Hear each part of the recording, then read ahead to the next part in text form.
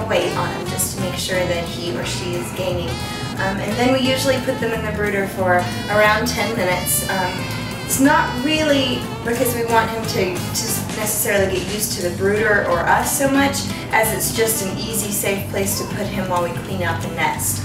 Now his mom feeds him, and the way they feed is they regurgitate fish.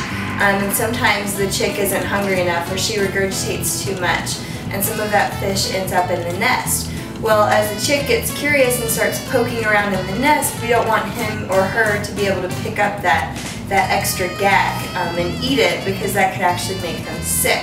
So we bring him in here and we put him in the brooder just to keep him warm, while I can go in and clean out the nest and rinse all